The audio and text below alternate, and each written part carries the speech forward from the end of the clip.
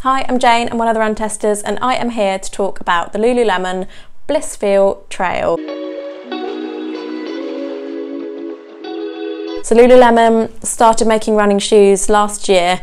We saw the Blissfeel come out, which was their first kind of everyday running shoe for women. This year we saw the Lululemon Blissfeel 2 come out, which was a little bit of an improvement. I've done a longer review on it, you can definitely go and check that out, and it's kind of got a few tweaks to the fit but felt quite similar. Now we've got the Blissfeel Trail. This is a trail shoe, but it's designed to be worn from your door to the trail, so it can cope with concrete and trail, but definitely more designed for trail. But yeah, let's get into my review.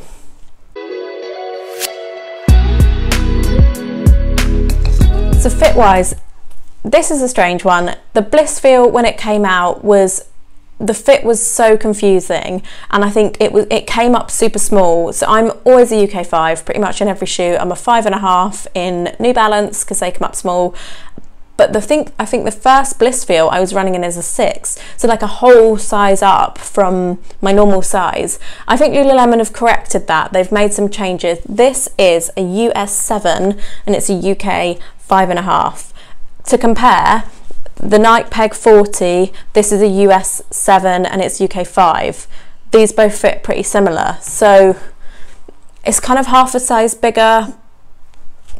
Yeah, about half a size bigger, I'd say, but I've got enough room in the toe box with this one, definitely. And I think the original Blissfeel I wore were US 6, so I've probably really confused you, but it's definitely more true to size. But I would definitely size up a little bit if you're kind of between sizes or you're not sure. As I say, I normally buy a 5, this is a 5.5, but definitely fits more true to size, so we're getting the sizing right, Lululemon. Yeah, really impressed with this shoe. It fit really comfortably. I've got enough room in the toe box and it was super breathable. So didn't have any issues with the fit, but I would definitely say size up a little bit. If you can, try it on beforehand, but definitely with a trail shoe you want a little bit more room between your toe and the end of the shoe, just because if you're running on and you hit a rock or something, there's not an awful lot of protection around the front of the shoe, so you want a little bit more room. So don't be afraid to size up. So the run test, like I say, I've worn these on a lot of kind of like muddy it's not been that wet because for once it's not rained. The week I've got to test a trail shoe, it's not rained. So it's kind of been light kind of wood chippy trail, a little bit of kind of light wood chippy. It's been quite a lot of light kind of wood chip trail in the woods on the common, and then a bit of kind of bushy park gravelly. Do you mean I've not gone to Chamonix wearing this shoe? So caveat that, couldn't get there in a week. But it is, I have enjoyed running in this shoe. Lululemon haven't given us a lot of information. They probably will by the time this video's come out, so I can't tell you all the names of the foam and the design and all the technical terms, but I will say it's a super lightweight upper. It's water resistant, definitely. They haven't said that, but I'm telling you it is. I've run through puddles in it and I've not got super wet socks. Obviously you don't want it to be waterproof because you want a bit of breathability, but there's a good amount of kind of design features that do keep your foot dry and comfortable in this shoe. It fits and it looks quite a lot like the Blissfeel. You've got this kind of plastic rail around the side to kind of hold your foot in place, which is probably more important on a trail shoe because you want that kind of ankle support, and you have got it there. And there's a lot of breathability around the tongue and the top of the shoe. I found it super comfortable. The outsole, I guess, is the important bit of a trail shoe, and it is definitely more grippy than the Blissfeel 2. I'm gonna put them side by side here, but yeah, there's a lot of grip. There's a good amount of grip. Like I say, I haven't tested this in a super muddy, wet, kind of hilly run, but I had more than enough grip on the trails that I was covering. And like I say, I think this is the shoe that's designed to go from your house to the trail. So if you're I'm talking like a trail park run where you can run from your door to the park run.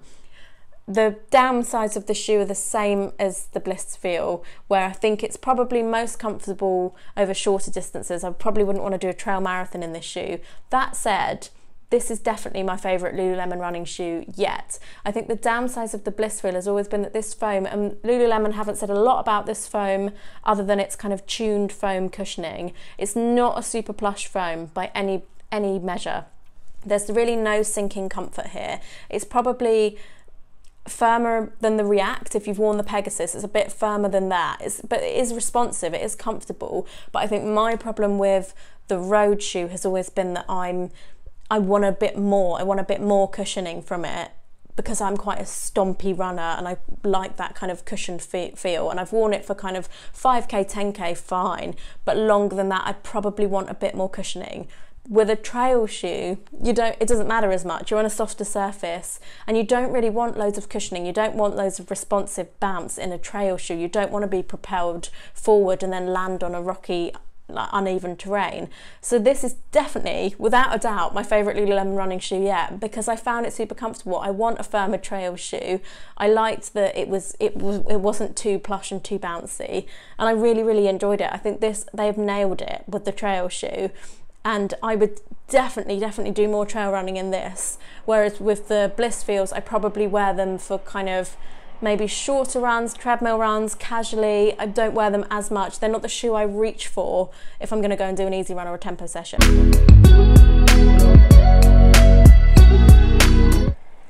So my verdict. I like this shoe. I'm impressed with this shoe. I think I'm going to do a lot more running in this shoe. It's an early verdict, obviously. I've only run in it for about a week. But that said, it's made me go out on the trails, and I am not a trail runner. So it has been a comfortable shoe. It's £148, $148. So it is kind of, in this world, I guess it's not the most expensive running shoe. It's durable, and I think it's a decent option for a trail shoe, or like a kind of traily park run. If you do park runs every weekend and you need a little bit more grip from your shoes, it's a good option. That said, I probably still wouldn't wear it for longer miles. I'm going to do some more testing in it where I kind of do try and run in it for longer miles. Personally, I want a little bit more cushioning if I'm going longer, but that said, a longer trail run, you could definitely reach for this shoe. I've been really impressed with it. It's definitely been my favourite Blissfeel yet. The fit's really great. It's still designed by women for women's feet. I think Lululemon have said that there'll be men's versions eventually, but I kind of love that they're focusing on women first. It's kind of rare for a shoe brand to do that. So yeah, I have been impressed with this shoe, and I'm looking forward to doing some more miles in it.